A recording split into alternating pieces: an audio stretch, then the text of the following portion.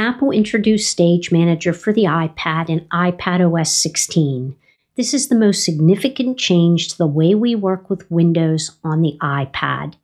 Currently, Stage Manager is limited to certain iPads, all 11-inch iPad Pro models, the 12.9-inch iPad Pro 3rd generation and newer, and the 5th generation iPad Air.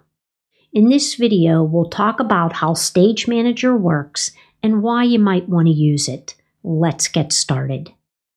Stage Manager arranges your current apps into a strip on the left side of the display for quick access. Stage Manager isn't activated by default. Instead, you must turn it on through the Settings app or the Control Center.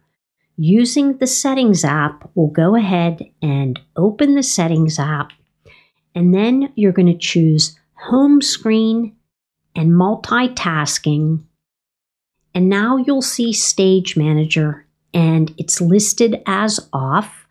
I'll tap on that, and then you need to toggle the switch on next to Use Stage Manager on iPad. You also will see a couple of other settings here. And right here it says Recent Apps. If I uncheck that, you'll see that the recent apps on the left side of the screen disappeared.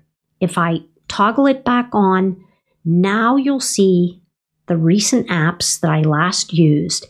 If I toggle off the dock, so what happens is the dock disappears and it arranges your apps in a little bit of a bigger configuration.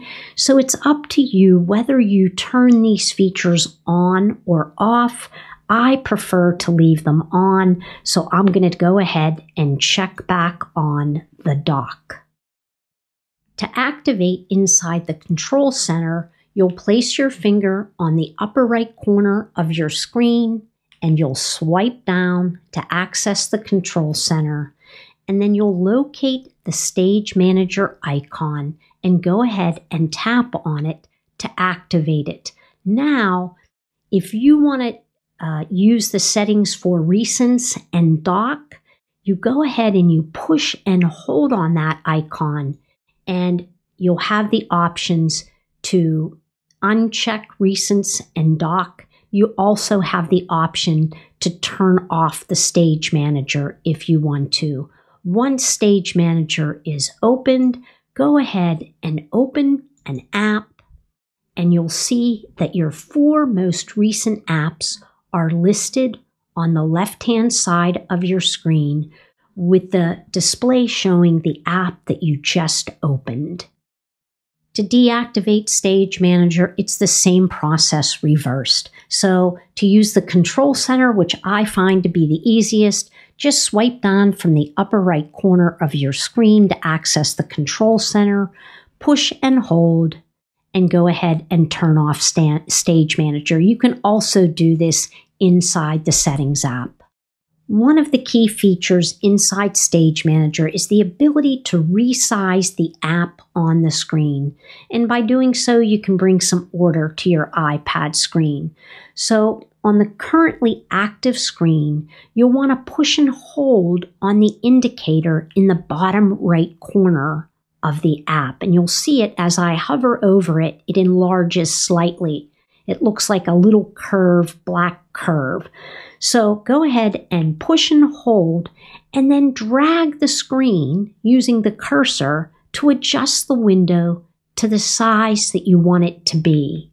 When iOS 17 drops in the fall, Apple has plans to bring even more customization to the resizing of your apps.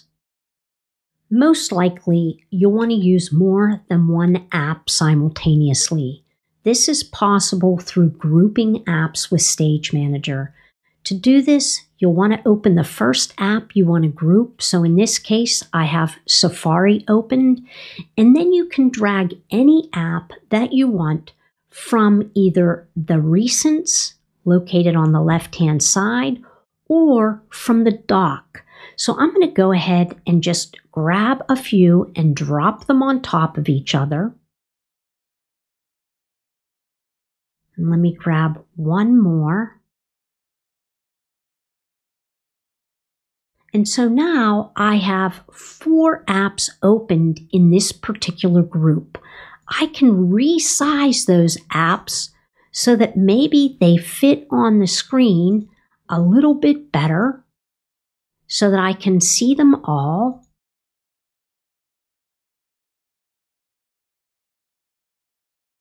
And maneuver them as best as I can. So let's see if I can do it a little bit better. So now I think I have 2, one on top of each other.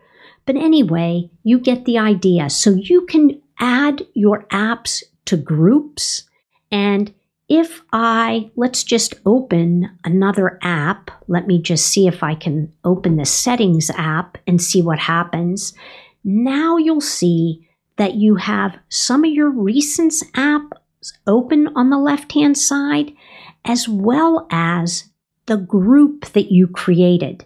So I can go through and open any one of these apps, or if I choose to, I can tap on the group to go back in and work in that particular group. If you no longer wish to group apps, follow these steps.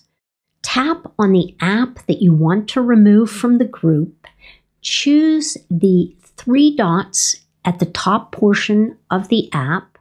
And now if you minimize it, it will remove that app from the group and drop it right back into the recents area. You also have the option to close this app, and once I do, it removes it, and now that app has been moved to the dock. So that's how you ungroup an app from your groupings. Now you're ready to multitask using Stage Manager. It may initially seem strange because we're used to working with one window at a time on the iPad, but try it. You may find it a much better way of working with your apps. Thanks so much for watching. I'll see you next time.